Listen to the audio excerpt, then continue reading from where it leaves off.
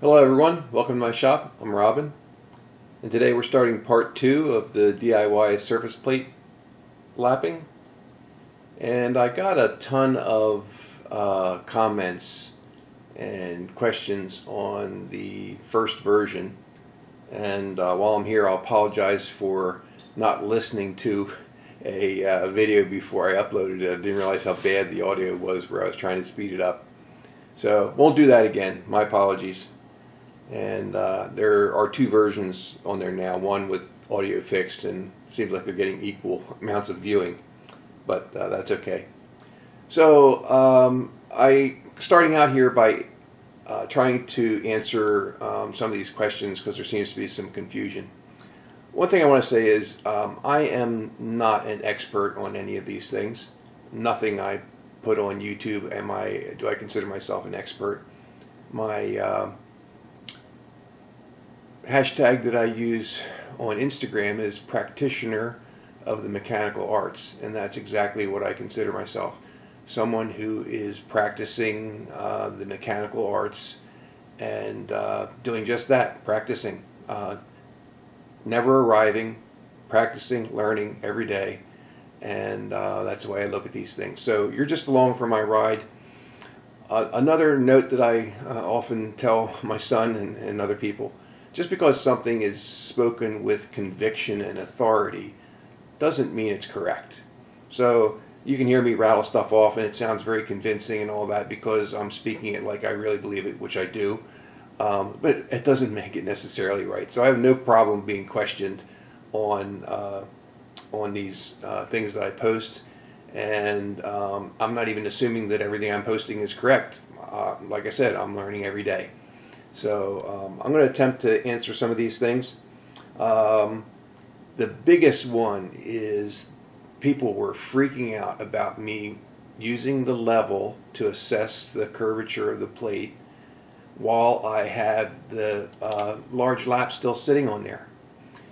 And I think the problem here is the confusion of 2 separate things. One is the deformation of the surface plate itself from external loading, meaning things sitting on it, relative to the 3 pads that the plate sits on. That deformation is one of the things that's covered in the federal specs of how thick the plate has to be and how stiff it has to be. And most plates are rated at a 50 pound per square foot rating. And what that means is that you take the square feet of your plate times 50 pounds. In this particular case, it's 3 feet by 4 feet, so that's 12 times 50, 600 pounds.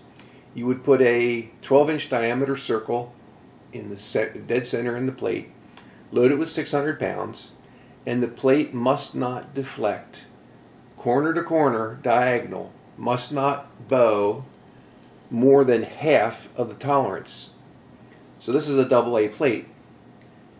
AA plate this length, the tolerance is 2/10. So that means that that plate with 600 pounds concentrated in the center must not deflect more than 1/10,000th. That's 1/10,000th bow over 60 inches, corner to corner. That's an extremely shallow bend. That would not show up in the measurements I'm doing with the level. And remember, I said this leveling, the measuring I'm doing with the level is just rough. It's to be a general guidance in what I'm doing. It's not meant to calibrate the plate. I'm going to do that with the renzometer. So people are confusing that deformation with the deformation of the support structure. Support structure meaning what? Everything from the plate down, meaning the 3 pads, whatever they're made of, the framework that's supporting the pads, the floor that the pads are sitting on, the earth that the floor is sitting on. All of those things, when you're using level as a reference, all matter. The deformation that I'm compensating for by having the weight that I move equal distance from the centers with the level is compensating for the deformation of the support system. It's changing because of the weight distribution changing. So that's where I think people got completely confused. And I will be showing a clip of, in this next section, after I get through all these questions, of where I actually realized I had been tweaking the level of the plate to zero the level when I was going to do a reading by adjusting my adjusters on the floor, the four threaded feet that I jack against the floor to adjust the level of the whole plate. So I was actually down there, jacking, back and forth jacking. And I finally realized for the little bit I'm adjusting, all I had to do is reposition the level to shift the whole plate, the tilt of the plate, just by moving the lap on top. So I was using it as a tool to actually, I'll show you using it as a tool to actually zero the level each time instead of messing with the feet. So I'm a full division off here, and I would need to tweak that. So normally I'd get down there with a wrench, tweak it. And I realized, wait a minute, dummy. You got this lap sitting on here. Just shift the lap, and you can see the edge of the lap coming across here. So I can just move this. See the bubble move? So I can actually tweak my bubble location simply by shifting the lap, instead of all that bending, and I can stand up here and watch the response without having to come back up and down, stoop up and down about 50 times, getting it tweaked. You can see it's working its way in there. This bubble actually responds pretty fast. I don't know what they're using in here for their fluid, but this is a little snappier bubble than what I'm used to. The Starrett. I think this, maybe it's just my imagination, but it seems like it responds quicker. So you can see there, I still need just a tad more. So just a little nudge of the plate there. And remember, I'm still roughing here, so I don't have to be dead nuts, but I like to be so I'm not interpolating the interpolation and forget how much my zero was off and all that. So just a note there that by leaving the lap on there, I'm actually tweaking the position of the plate. And it also, excuse me, is a good thing to actually show the influences of weight on the plate support system and floor and how it influences the level. That's where the confusion came from. This is nowhere near 600 pounds, and it's distributed over a large area. So it is, yes, it is influencing plate. Me leaning on this plate's influencing plate. Yes, when you think metrology and think high precision, you have to think of everything as rubber. This plate is flexible. 8-inch thick pink granite, it's flexible. It is moving. Anything you do, push your finger down here, it's bending. Very small amounts, but it's bending. So never think of anything as rigid. This is an opportunity to also talk about thickness of plates. Why is this pink granite plate so much thicker than a black granite plate? The modulus of elasticity of pink granite is much less than black granite or Grabo, other stone that plates are made out of. So in order for it to be stiff enough to satisfy the deflection test I talked about, the 50 pound per square foot deflection test, it needs to be thicker because it's more flexible. So that's why this is 8-inch. If it was black granite, it would be thinner. And it's also why you can't take a B grade plate, and in theory you can't just have it lapped to AA.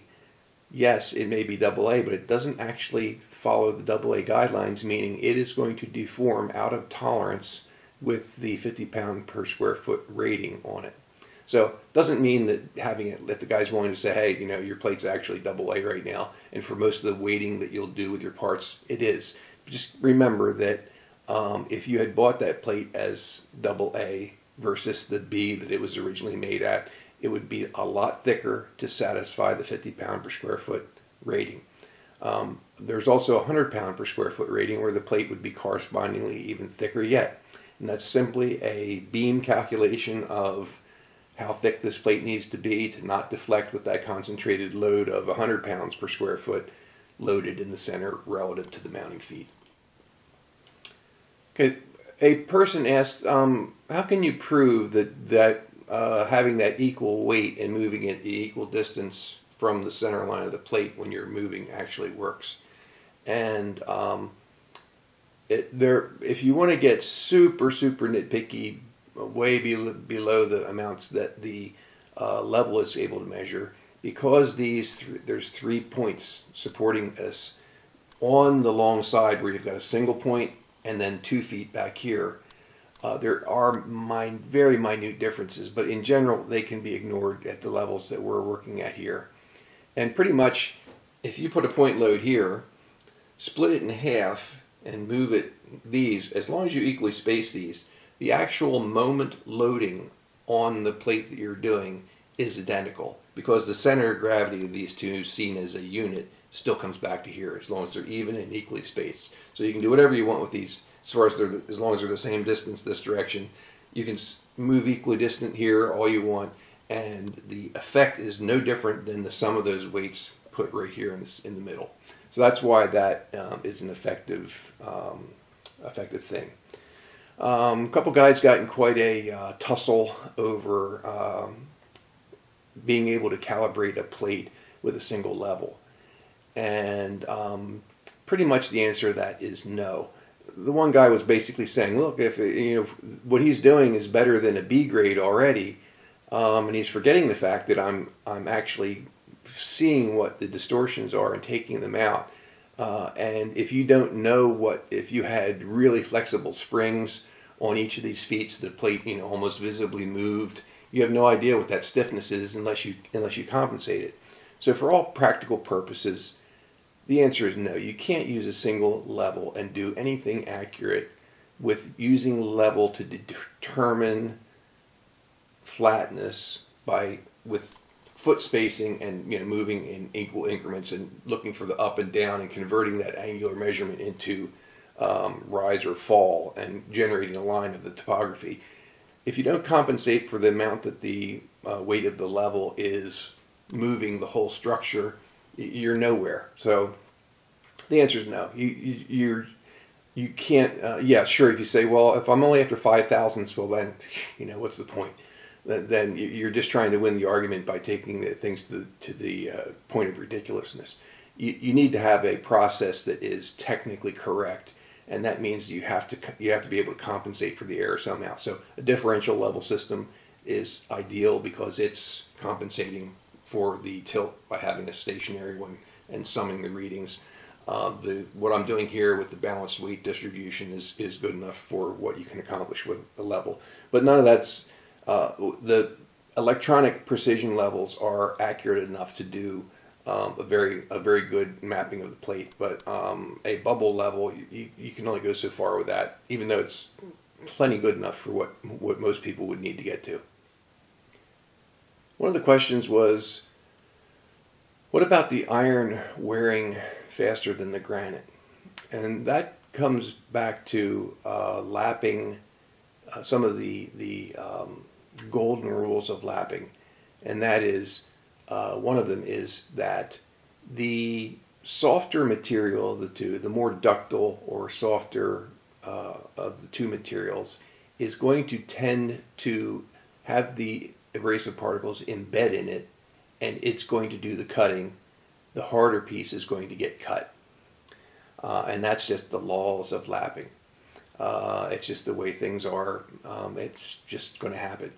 If you do tumbling abrasion where you're not intentionally trying to charge lap and the differential isn't that great in the hardness, you can get a situation where neither charges and you get tumbling abrasion and lapping occurs, and that's fine. That is a valid, as I described in the first one, that's a valid technique. That also applies to people ask the question of, could you do stone on stone? Meaning, could you use two surface plates and lap them on each other without a lap and actually have both plates be worked on at the same time? Yes, but you have to be careful there because unlike the 3-plate method with scraping, just because you rub two pieces on each other with an abrasive in between them doesn't mean that they are perfectly matching surfaces. There's too many variables involved with where the abrasive is, the thickness of the abrasive, how much overlap's going on, all the mechanics of what's going on as far as what the engaged areas and how much areas that are more engaged, less engaged, meaning that the wear and that isn't uniform in general. So you can't assume that they're matching, as opposed to scraping, where you're actually bluing them up, mating them to each other, and physically looking and seeing, yes, they are bearing mutually with each other and even. So you have to be very careful that the three-plate method in scraping is somewhat different than lapping, because your lapping technique doesn't guarantee that the two parts you're lapping on each other are actually mutually the same surface. They're not absolutely guaranteed to be perfectly mating surfaces. So there's a difference there that you just can't take that jump and assume that, oh, if I rub two stones together, yes, in general terms, they're gonna be good. And if you understand more nuances of the technique and everything, and the size of the particles you're using, and keeping it clean, and not having too thick of a layer, and not having hydrodynamic film build up, all kinds of things that would influence how well that mates. Whether the plates are whether one of them is grooved to relieve hydrodynamic film effects and all that. All those things are things that would come into play there. So stone on stone can work. You probably have to use a much finer abrasive than charged, because the tumbling abrasion typically is going to give you a coarser finish for the same size diamond than it will when it's charged into a soft metal plate like aluminum or the iron. So you would probably have to use a finer abrasive. It's also a question of how can you uncharge the lap? That comes back to the same principle. One thing you can do is just, if you have surfaces that will stand it and it's not going to ruin your work, you can just wear the diamond out, basically. Just keep using it until the cutting action drops to 0, and then charge it with the size you want. Not going to work for super fine finishes and things, but for general work, that just wearing it out will work. You can also lap the lap with a softer material than the lap. So you have an iron lap that's charged. You can take a chunk of aluminum that's been milled so that you get decent contact, and actually rub it over the lap to tend to pull out the charge of the other piece. Copper, anything ductile, grabby, that's going to have a tendency to pull the particles, grab the particles, and have them embed easier than the material it's in. Same principle again.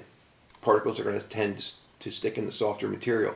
So you start rubbing a softer material against that lap, it's going to start to tend to pull pieces out of it and to uncharge it. But there's limits on that, but somewhat to that degree that works. People asked about grooving the lap.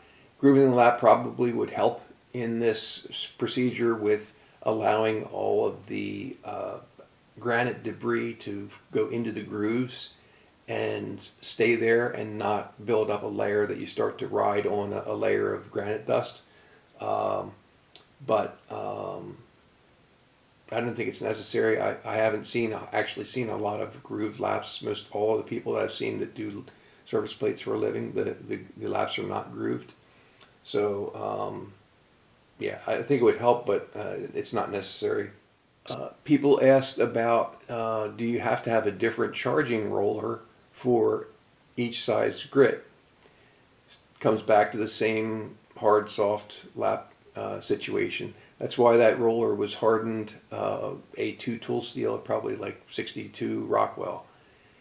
By having it hard, the particles will abrade it, but they won't stick into it.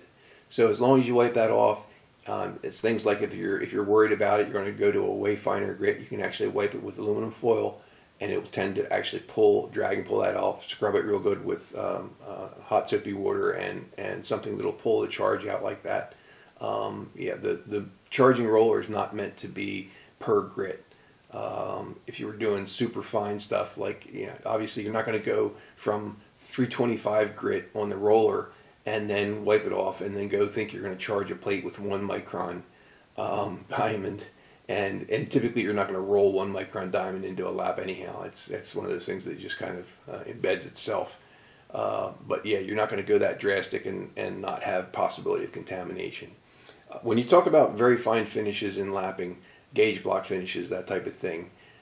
Contamination and just even just dust from the air and things causing stray scratches is really an issue. So their absolute cleanliness, having things dedicated just to a grit size, not even handling things that are a different grit size while you're working in that level, is pretty important. So this whole topic we're on here about the lapping action and soft being soft versus hard parts and all that is why it is ideal to always use carbide feet on a surface plate if you can. Reason being that the ambient dust that falls from the air that lays on the plate, if you have carbide feet, they are very hard and they are not going to tend to pick up the particle and have it embed and start lapping the granite. Another thing, in my opinion, is to not deburr the edges of the feet whatsoever. Absolutely dead sharp feet, so that instead of having this nice chamfer that will guide particles to get underneath and roll under the foot, that dead sharp edge is squeegeeing things off as it comes along. So that's why, like the Renzometer feet here, the edges are dead sharp. Lapped and just left absolutely squeaky sharp, so that they push material out of the way, not guide it under to get started and to roll under. Because at the very low levels, ambient dust is pretty big. Some ambient dust can be well over a couple tenths. So even though you're wiping the stuff's raining down all the time. That's why you're constantly wiping the plate, and it feels like I just wiped the plate and I wipe it again and I feel dust, and I wipe it again and I feel dust, and it's just raining down. So that's why the sharp-edged feet are very important. So if you really want to treat your plate well, you want it to last a long time, carbide feet, sharp-edged. Anything harder than the granite, ceramic would work great, but not hardened steel. And there's lots of things. People use surface gauges all the time. There's lots of things made with that, and that's fine. That doesn't mean throw everything away if it doesn't have carbide feet. But if you're making something and you have the opportunity, definitely carbide feet will help your plate last a lot longer. Does the plate need to be lapped at the same temperature as the room that it will end up in? And the answer is no. The nominal room temperature that the plate is lapped in is irrelevant. It can be multiple degrees, 10s, 20 degrees off of 68 degrees Fahrenheit, whatever, 20 degrees Celsius. It's irrelevant. What matters to the curvature of the plate is the temperature gradient, vertical temperature gradient. So that typical realm for that is in the 0.1 degree Fahrenheit per inch in the average place to 0.05 degree per inch in a laboratory environment where they've got some kind of counterflow systems to make the vertical temperature gradient more consistent. That vertical temperature gradient is very critical on once you get down into the AA plates, because it will change the shape, the actual curvature of the plate significantly, out of tolerance even if it's extreme. So that is what has to be paid attention to, and this federal specs even call for a particular range of vertical temperature gradient of the plate when you're doing a AA plate or below. So the answer to that question is no, room temperature doesn't matter, vertical temperature gradient of the room does. And some of those things can be controlled by just having vertical circulation, a slow moving ceiling fan that just is circulating the air in the room, counterflow wise. Whatever it is, it needs to be consistent to where you measured the plate at, where you had it calibrated. And if you don't know what it was, if you have your plate calibrated and you don't know what that temperature gradient is, it can be significantly off. So I think the federal spec actually calls for the temperature gradient of the plate when it was calibrated at AA is to be recorded, so that people can know what the plate needs to get back to if they want to have the accuracy that it was originally lapped at. Some people mentioned about, wow, experts couldn't do it, but I can. That's hogwash. The experts, meaning the people who lap these for a living, they came in, they started on the plate, they realized the thing's way off. They're out to make a living. They have a certain amount of time that is profitable for them to do a plate. And even if the company wanted them to do it, it could easily take, at their hourly rate, could cost more to have it lapped by them than buying a new plate. So it wasn't that they're not capable. I'm not better than the guys who lap plates for a living, and not by any stretch of the imagination. It's just that I can have free time to burn to make this plate right. They could have easily done this plate and made it right. It's just that the economics of it didn't work out. So it has nothing to do with the capability of the guys lapping it. Will I have the plate certified? I'm going to be certifying the plate with the Renzometer and showing how it's capable of self-calibrating for straightness and be well within the realm of what an autocollimator or differential levels would be capable of calibrating this plate. And I'll be using the same techniques of doing a Union Jack pattern, doing the runs of the lines that form that pattern, and except I'll be using the Renzometer to do that. What will I use such a large plate for? A lot of guys will tell you there's no such thing as too big of a plate. As soon as you have a certain size plate you think is big enough, you get something bigger that is parts overhanging it and you're wondering what you have space for. The Mitsui rebuild behind me, you're going to see that this plate is just big enough for what I want to do here. I'm going to be putting the table on here, the actual reciprocating table part, and the entire saddle on here separately to be doing checks on the scraping and the straightness and twist and all those things on it. So this plate is by no stretch of the imagination too big for what I'm going to be using it for. Somebody said maybe I need a repeatometer because they hadn't seen me use anything that was like a repeatometer. The Renzometer is basically a supercharged repeatometer. It is a repeatometer, but it can also measure straightness because of the fact that it's reversible and can be reversed like that, and the leg heights are exactly the same within a few millionths of an inch, and that's what allows it to be self-calibrating for straightness. In the first video at around the 8-minute mark, I was dragging my carbide footed surface gauge with the probe on the table acting as a repeatometer, and I was saying that this is showing nice and straight, and that's incorrect terminology. It was a nice uniform repeat reading, meaning the needle was not moving at all, meaning whatever curvature it is, it was extremely uniform, and then showing the roll off at the ends, so or the depth of the holes here. So I should have not used the term straight there, which is absolutely correct. The shower curtains are strictly to minimize the distraction of the stuff in the background. That's all it's for. There's nothing magical back there that I don't want you to see, other than the fact that your eyes would be all over the place instead of focused on the plate, which is what we're trying to work on. So we mentioned about wearing a respirator.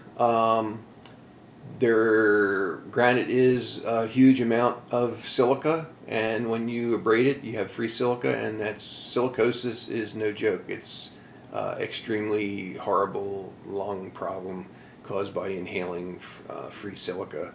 And so I've never seen any plate relappers use a mask. And typically that's because they're hardly removing any material. They're just tweaking plates, where here I had to remove a ton of material to get there. So that's probably why you don't see the guys coming in and doing the plates wearing masks, because they're careful not to stir up any dust. And doesn't mean that wearing a mask wouldn't be a good idea, but I am wearing a mask in between. And actually, since they mentioned that, I started wearing one in the rest of the video, just to be a good example. When I showed the process of gluing the 3 carbide feet on the spreader for the level to get 11-inch foot spacing, And I glued them on there, implying that, okay, when I flip these over, they're going to be nice and flat. And I went and lapped it, and we saw, oh, wow, they're not that flat. I realized after the fact there that those were used inserts, and I did not lap them off to get rid of any build-up edge or anything that was keeping them from sitting dead flat. And that's exactly what the problem was there. When I looked at those closely, I could see that there was a little teeny build-up edge on there that was sitting on when they glued them. And then when we went and lapped them, they showed that they were sitting on a tilt. If I had carefully taken those individual inserts, lapped them off, made sure there was nothing but that flat plane surface on the top of the insert, no build-up edge anywhere to make them sit crooked, put them on the plate, glued it, they would have been perfectly fine. So that's why that showed up that way, and when I glued the feet on. I also mentioned when I got the smears on the plate, when I was dragging, it would kind of grab, and you'd see the smear material there. I'm realizing that that's just from not using enough abrasive. You need to use a significant amount of diamond for this to really work well. And when that thing starts to pull and starts to get draggy, it's because there's just not using enough abrasive particles. It had nothing to do with any kind of oil or residue or anything on the plate, purely because of the lack of abrasive. Someone asked about figure 8 lapping pattern. I'm not a fan of figure 8 lapping pattern. And in general, on the big, huge lapping surfaces, large engaged things here, I'm not sure that it makes a whole lot of difference. But as far as I'm concerned, there's nothing magical about figure 8.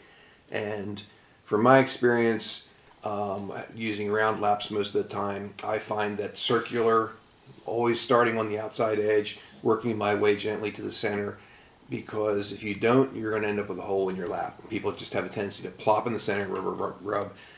Better off doing this, change direction, spin the lap so that the influences of how your body is on, influencing the lap, do that. The other reason is when you're doing precision lapping, how you influence the part, how you put loads on it that make it lean and can cause issues with how the bottom actually turns out. You have to be consciously counteracting those. And when you do a straight drag, you realize that your normal tendency would be to do like this. So you're actually loading the part this way as you push to make sure that doesn't happen, but maintain uniform pressure. There's all those nuances of exactly how you're manipulating the part to make it come out properly, that when you're doing this, you can't keep track of that. There's just too much going on.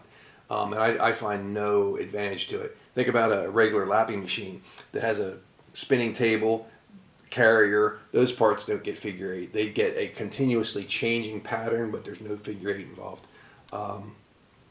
Someone might be able to explain to me why there's some magic to figure 8, but they're going to have a tough time convincing me it has any value.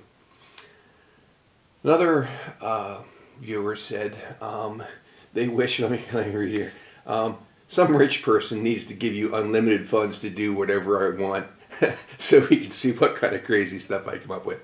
I think that's an excellent idea. So any takers, I'm up for that. So I like that comment. I thought this was just going to be a little insert in the rest of the second video in the series here, but this is darn close to half an hour long already.